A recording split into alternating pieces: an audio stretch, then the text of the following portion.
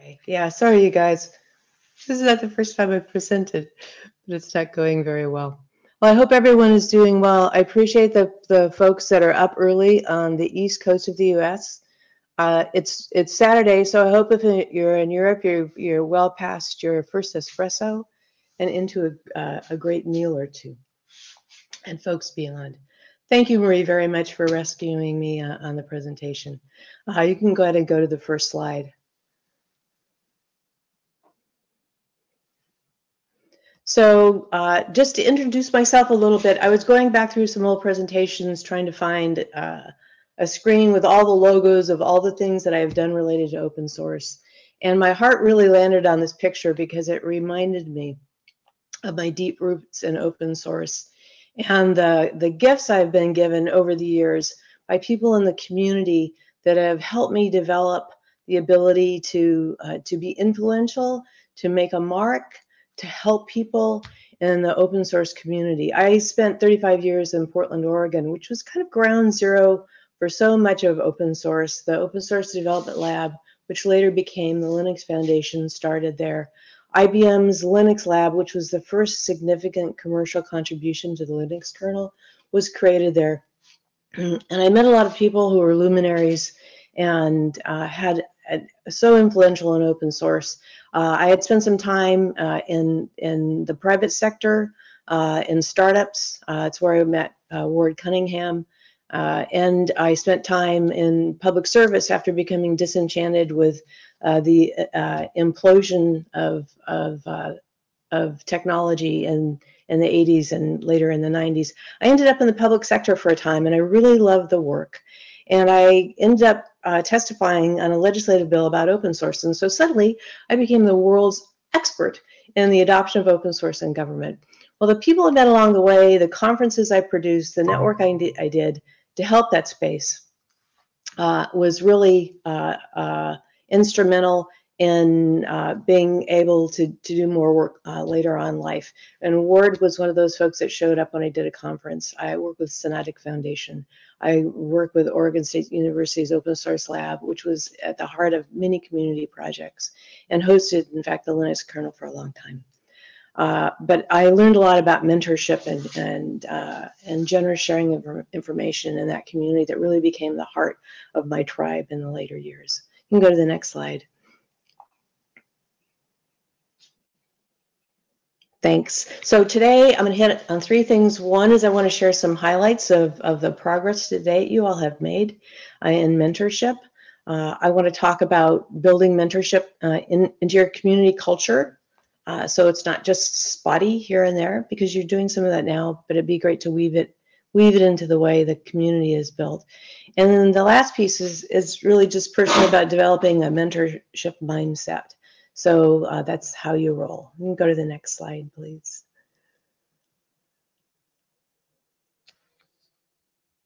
So let's talk a little bit about why Fedora has adopted this as part of their community strategy for this year. Every community has sustainability challenges, and sustainability has in part to do with who will do the work tomorrow that may be doing it today. We know that burnout both in community and in the tech industry is at an all-time high rate. And we know there's a lot of reasons for that, and part of it is the pandemic. We're more isolated and things have been challenging. There's also a need to make sure that when you're done with the work you're doing, because life changes and priorities changes and people like to grow and do different things, there's a way that you can leave that work behind for someone else who's comfortable with doing it. Other really important reasons that mentorship is important in a community strategy is that mentorship is another arrow in your quiver of ways to make the community more welcoming and inclusive. That one-on-one relationship really helps, where there's a safe place to go answer questions. And that, of course, feeds psychological safety, which makes it a more creative and fun place to work. And who doesn't want to enjoy working in an open source community? So that's sort of the motivations from my experience and behind why it is important as a community strategy. You can go to the next slide, Marie.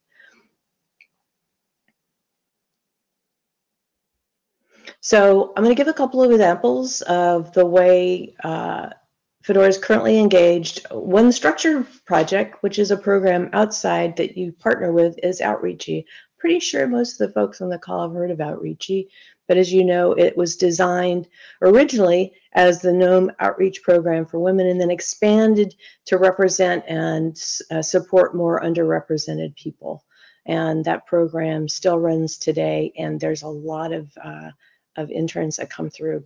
I probably should mention that in my background, my most recent position until April of this year was spending 8 years at Red Hat, running their open source program office and leading that team. And so, of course, I got to know Marie well and work with Matthew Miller over the years and had an opportunity to support both the Fedora project as an executive in the company, but also to help with Outreachy. You can go to the next slide, please. Now, I really can't move off of talking about Outreachy without saying hello and goodbye to a good friend. Many of you knew Marina. Marina was profoundly influential with Outreachy, and that's how I got to meet her and know her when she was working in the platform engineering team as an engineer and was using part of her time to support the program that she then helped change and rebrand as Outreachy and moved it to the Software Conservancy to help sustain its growth. I adored this woman. We lost her to cancer a few months ago, but she was a brilliant woman, a kind heart, and had an incredibly generous nature. And I learned so much from her. And I also learned that contributions can come from places that you don't think are necessarily important. So as an example, when she and I worked together, she had so much to offer, and she knew so much about how DI worked and how to make those plans come true. But she had a brilliant vision that was limited by the amount of time she could put into it or how much funds were available. And so we worked together, and I shared what I knew about bureaucracies and budget processes and cadences and how decisions were made. And so that way, I was able to support her vision and what she was creating through the things that I thought were mundane and not really that interesting, but it made a difference. We worked on business cases together. We made a case to provide more support and to help to grow that program. So I just wanted to talk about Marina a bit because, one, she's a beautiful human being, and we thank her. And also because it was just a great example of how you can work with someone and share, fill in gaps to help them fulfill their vision. By the way, there were nearly 900 people that have gone through the program by the time Marina had left the program, and some of them are in the room now. Thanks. Let's go to the next slide. All right, so one of the things that you've done for the first time this year was the Fedora Mentor Summit. I got to go back and watch some of the talks that were given, and sorry, my dog is escaping out of the spare room. It looked like a really wonderful event. You had great participation. 73% of people actually showing up that were registered is an extraordinary number. And as I mentioned, I saw some of the content, and I really salute you guys for pulling that off. I understand that is going to happen again next year. So if you're interested in help organizing it or participating in it, I would put your hand up now and start in on 2023. Next slide, please. All right, so I want to spend a little bit of time talking about moving this into your culture. Now, we talked about the overarching strategies as a community, as a body of a community. Let's talk a little bit about what it means to the individual, the reasons that people typically become involved in opportunities you may not have thought of, especially for people that are working on developing their own ability to manage, or they're interested in a management path in their career. It really does give you an early opportunity to kind of hone some of your leadership skills in terms of teaching and training and structuring a formal relationship. It also sharpens your own skills. I can't tell you how much I gained from the questions I was asked. I have a lot of stuff in my head. I've been around for a long time, and there are things that seem obvious to me or just intuitive, but not because I have a super sense of things, but because I've had a lot of experience. And when you're asked questions and you have to explain it to someone else, you find that it deepens your own understanding, you question your own understanding, you organize your own thought process, and it's really a great exercise to go through as an individual. It broadens your view. I learned a lot about things I never knew about in my exchanges with my mentees, and that's super helpful. And then it also it adds to your CV. You can put it on your resume. There are many companies that consider mentorship as essential for a promotion career track. That's true at Red Hat. Engineers have to demonstrate as they reach through senior levels of promotion that they have actually been a mentor, and that goes on their requirements list. For mentees, there's some obvious ones. You get to learn new skills. It also provides a safe place to learn new things. It may be related to your job. It may not be related to your job. If it's if it's a community work that's outside of your day job description, but it's really a nice way to learn something without having extraordinary expectations. You're also, if you and your mentor work together successfully, it's going to expand your network, not just with the relationship you'll develop with your mentor over time, but in the best perfect world, the introductions that will come by the way of your mentor as they learn more about you. And then, of course, it's nice to have on your CV too. Next slide, please. So let's talk a little bit about some advice for setting up projects and people for success. You talk generally about starting programs and deepening your strategy in the community. I think it's really important to provide some common guidelines and establish norms.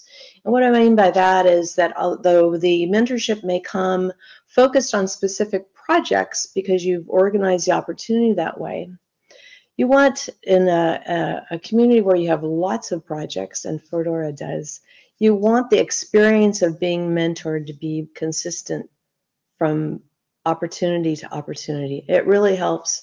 It feels more comfortable. It feels a little bit more familiar. And it also establishes some norms. So you're not really just leaving the mentors to their own devices to figure out how it should work. So really, really helpful to establish. You do some of this now, but you organize and publishing your mentorship opportunities is really important to do that for transparency, and so people can see what a range of opportunities might be.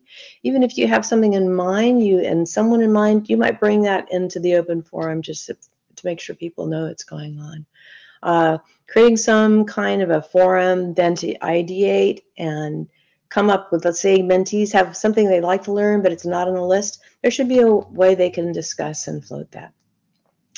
And then always make it as easy as possible, reduce the friction, make it easier for the mentee and mentor to work together. I'm going to put a plug in for keeping your project documentation current.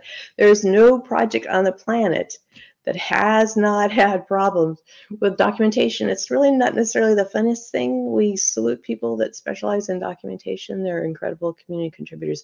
But you really need to make sure that your documentation is current so it's easier to be able to engage people and teach them as they go along. And then I also recommend you do a survey once a year just to see how it went. You'll want to talk to the individual mentor-mentees, but it's really good to get at that common look and ask the same questions of everyone to be able to further develop your program.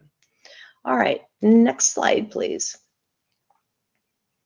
Okay, so let's talk a little bit more about being a mentor.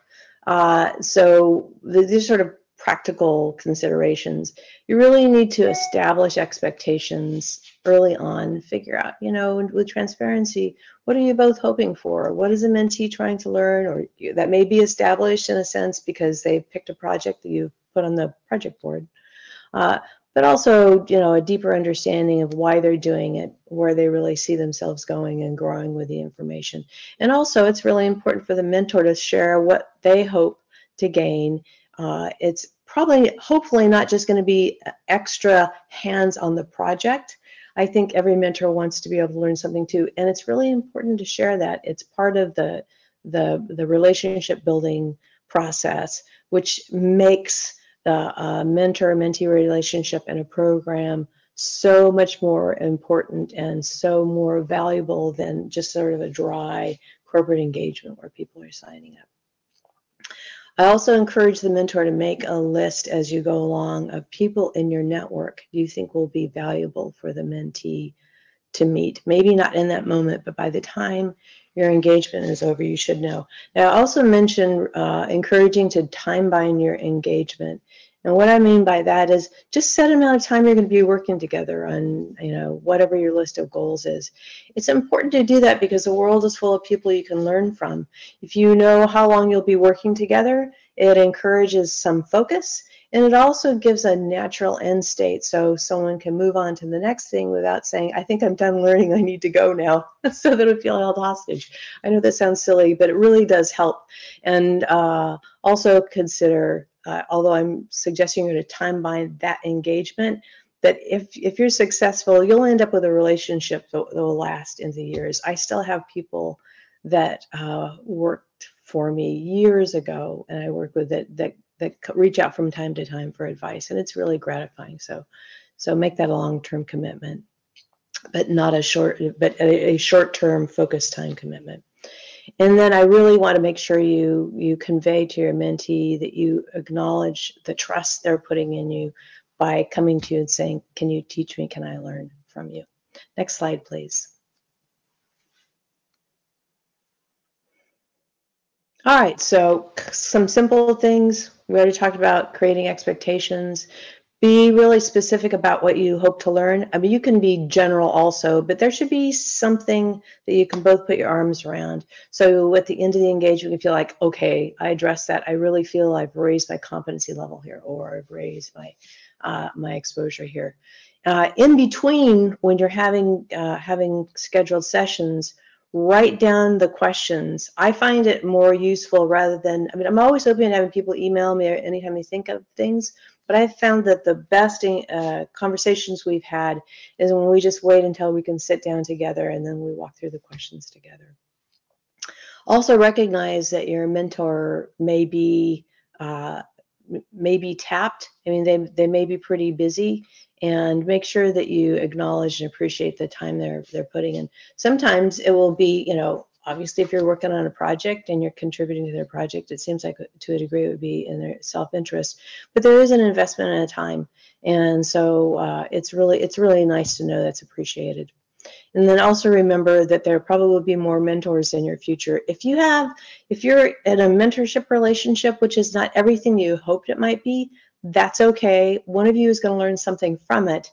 But if you get through it successfully, you'll, be ready to go on to the next one. And by the way, although I know a lot of us can't relate to Benjamin Franklin personally, I really do love this philosophy and his comment about the way that you really learn by being involved. So the mentorship should not just be a talking head thing. This is where you can actually go out and do something together and you learn a lot. Next slide, please.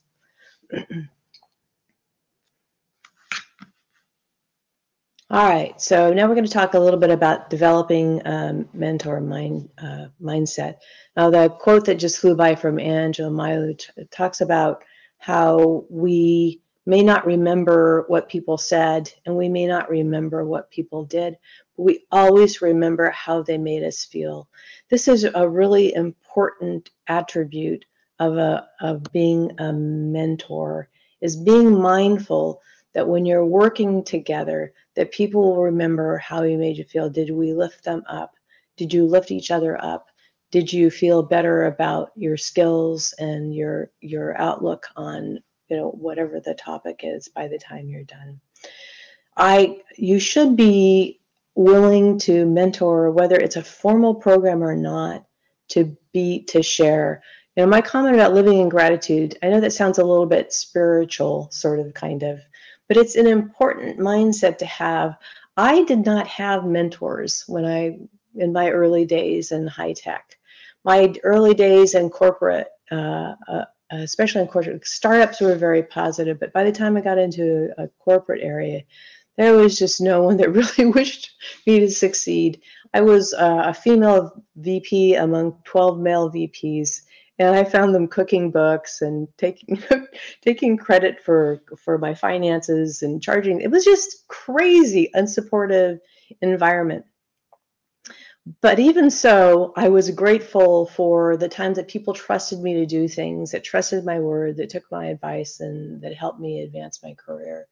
And when you understand what your privilege is and what you've been granted, it makes it more exciting and more gratifying and easier to share with other people.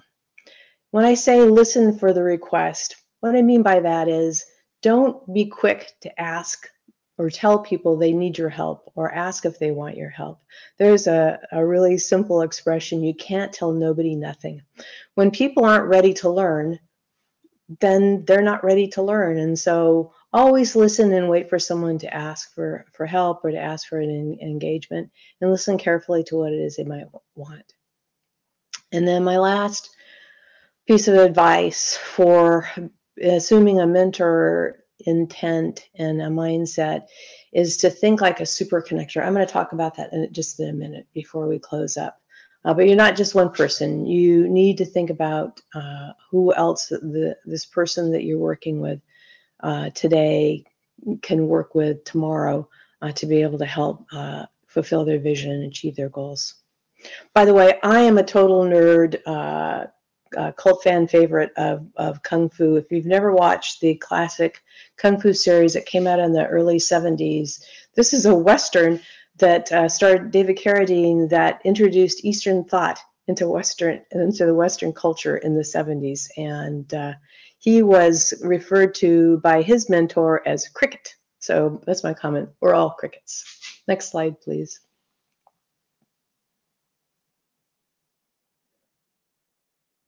So I did a call out on Twitter and asked if anybody had any questions, and I'm grateful that Justin Flory brought up networking.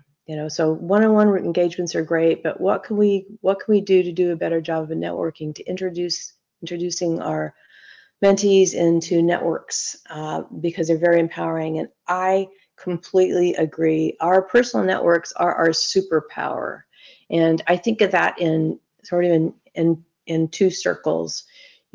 Over time, you're going to build a small, trusted, quality network of people that you can rely on to tell you the truth when you ask, to raise you up and remind you that you can do things and you should do more, and are encouraging and trusted. And that comes through making commitments over time, even small ones, keeping your word, being a resource for other people. But beyond that, you're going to develop a professional network of people similarly by, protecting your reputation, by keeping your word, by adding value in conversations, by listening carefully to understand people's motivations. A super connector is a term that was developed that came out in Harvard Business Review a number of years ago. Describes an individual who you will find, if you do a map, you'll find they're sort of in the middle of everything. I found myself in the middle of everything in a confluence of topics from open source, public policy, cybersecurity, and a bunch of other things that were over the course of a 20-year career that came together, and I helped launch myriad projects in government, in policy, in community, in nonprofits, and help people advance their goals. But I wasn't doing it myself, but I made it possible by connecting all those dots, by listening and connecting. So the network effect is super important because people will have access to information and a platform for discussion they will not have just by solely working with you. So networks is really good. How can we be better at doing that? We need to pay more attention to what people are saying and talking about. Be curious and asking. All right, I think that is the end of my talking head period. And I'm going to call for questions, and I'm going to go see how that happens. I think I can operate the Q&A tab. Thanks very much. where you can drop the presentation if you'd like to. We'll be sharing the presentation afterwards. I'll share some links to references, and also because I like doing photography, I'll make sure everyone gets credit for any of the photos or images that were in the thing. Thanks to the Fedora community for a lot of that, and to Marie also. Okay, so first question, is mentoring can be mentally exhausting? Any suggestions for stable management avoid burning out? Yes, well, as I mentioned, make sure that you have a defined time, and also make sure that you're really clear on how you're going to communicate. Some of the exhaustion comes through random stuff, not having communication come in at a time that you can manage it easily. It depends on whether it's above and beyond what you normally do. So I would say, pace yourself, make sure that the expectations aren't super burdenous. You're not providing corporate training, you're just providing insight and help with a particular small thing. So if you feel that, then just maybe renegotiate with your mentee and figure out a way to lighten the load. How do you get better at working with mentees that falling behind in expectations? All right, let me see this. When you want to avoid being mean, it's hard to tell them you can do better than this. Well, that's really interesting. So if this is a case, this is a case where your mentee has an expectation that they're working on a project or a deliverable, or are they just not making it? If they're, it is hard to say you can do better than this, but you know what? That's part of the value of the relationship is and what you can learn is by saying that. It's like, I think you can do better. Have we missed anything? Be curious, be open. If you created expectations at the beginning that you both know about, then go back and talk about them. I mean, you're not going to fire them, but they are owed that feedback that they can do better. And I know that's hard. That's part of the reason that companies like seeing people have mentorship on their resume, because it's a learning experience. I hope that's helpful. Let me see. Let me go to the one. Let me go down to the bottom of the old one first. We have a couple of minutes still. What strategies do you recommend to encourage and build an inclusive cohort of mentors from underrepresented groups? That is a great question. So I was really privileged when I worked at Red Hat. We had one of the more diverse groups in the company. And we built diversity in the team by using all of our own personal networks to reach out into underserved representatives. So, sorry, this keeps slipping around. I'm just trying to so encourage and build. So the strategy would be to ask for the advice of someone who's from an underrepresented group to help you build a strategy and plan to do that. They have those networks. You don't want to put all the burden on them to do that, because that's not what we want to do. But you do want to seek their guidance and ask for their advice on how that can be done. That's where you're going to get the answer to that question, is from the people in your community from underrepresented groups. Every community is a little bit different. That's where you need to be asking the question. What's a good strategy or consideration for matching between mentee and mentor? You're going to start with what the domain expertise is, to make sure that what the person wants is what the mentor can provide. And then it's good to ask the mentee if they have any considerations, or is there any kind of anything they would be comfortable with or less comfortable with in terms of a mentor. Are they okay if they're working with someone has half the experience in the industry they have? You just ask around according to the profile and see if it meets their comfort. But you're best off to try to match according to the skill they're looking for, and then give it a shot and try not to filter, because you don't want hidden biases to come into how you're matching people. I struggle to understand what mentors look like and how to make it work for the benefit. Okay, Carolina, thanks for that question. Wait, there's more. I have to pop that out. Recommend resources. Yes. So resources which a person wanting to join a group as a mentee could use. That is my recommendation to create that guidance for Fedora, that needs to be written down. You absolutely, it's fair to struggle with that. If you don't know what it looks like, it's going to be really up to the Fedora leadership to describe that for you, so you have somewhere to go look at what that program is going to look like. Matthew Miller, how close an experience is ideal for a mentorship mentee? Putting in tech job terms, should someone level 1 be paired with someone level 2? I'm so not good with numbers, but I would say, based on my experience, where I became the world's preeminent expert in the adoption of open source in government, because I spent 15 minutes researching what open source was being used by the state of Oregon and ended up having it slash-dotted and in the news, I would say the person just needs to have 15 minutes more experience than you do. I don't think it's a leveling issue. I think it really is about the domain and the topic that you're trying to achieve, and that's in a community project. I think that's what's important. It's not about where you are in the hierarchy of promotion in engineering, but rather where are you at in terms of experience and the topic that they want to be mentored on. Let's see. Let's go up some more. Jared Smith. Hi, Jared. Mentoring can be mentally exhausting. Oh, we did that one. Let me scroll more. From Ben Cotton. My best mentoring experience has been project-based. How can you approach the relationship when a mentee doesn't have anything particular they want to focus on? They'll always have something in particular. There's some reason they're showing up. So when you say nothing in particular, for me, not a project, what they are looking for. So an example, I've mentored people who wanted to advance their career. I'll give you some great examples.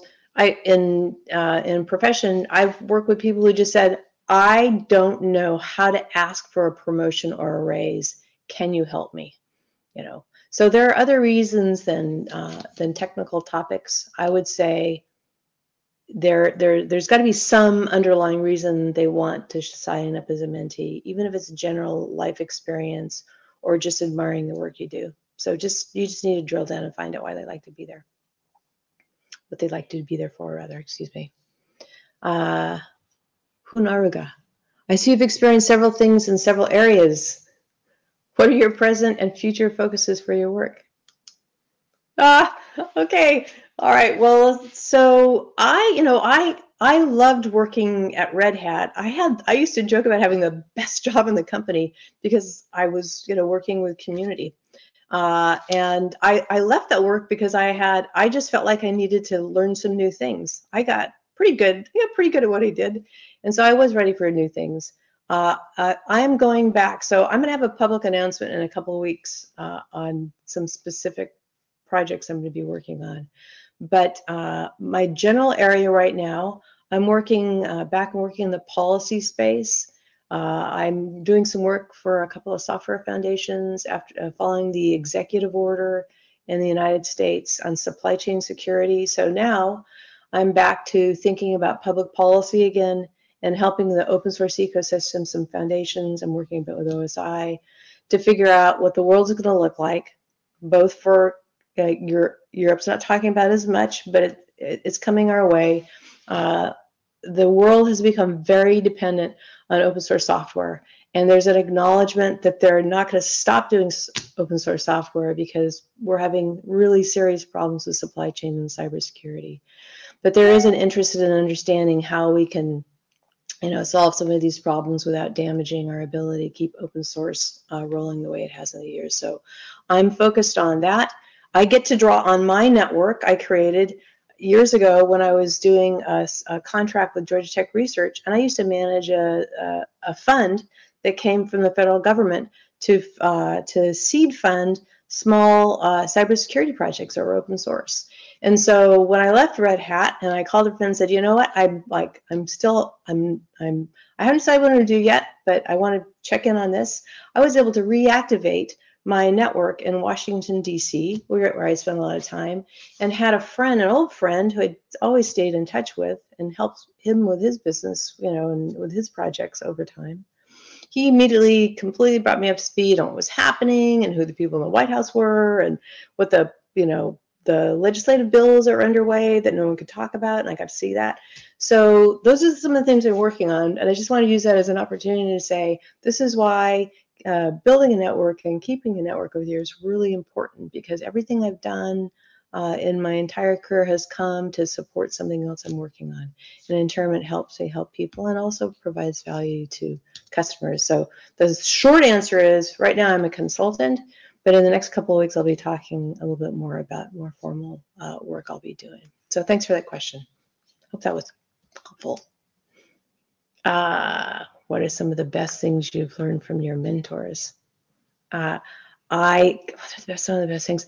I've just learned a lot about, a couple of things. One, I've learned that there are a lot of things I know that I just didn't think were that important, or I kind of took for granted, that turned out to be really helpful. And so I've learned not to take anything for granted, to really listen carefully to what people are struggling with or trying to achieve, and to draw on things that I may have left behind years ago that are actually helpful.